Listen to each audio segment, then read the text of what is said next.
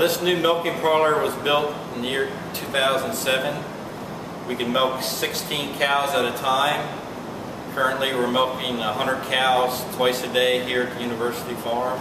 Cows average around 9 to 10 gallons produced a day, and we ship over 2.5 million pounds of milk a year.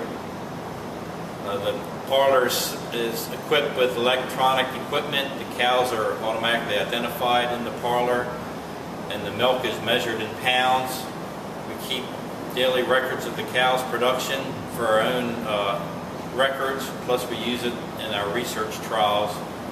The professors use the data to see whether the nutrition trials are increasing production and better feed efficiency.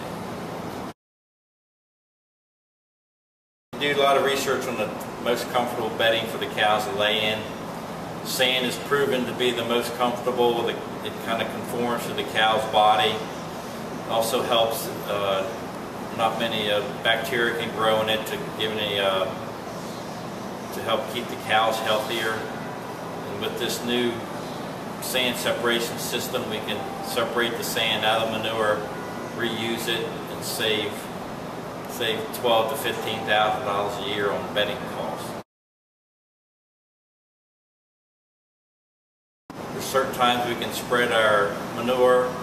The new processing center can separate the sand that we use for our cows' bedding, separate the solids.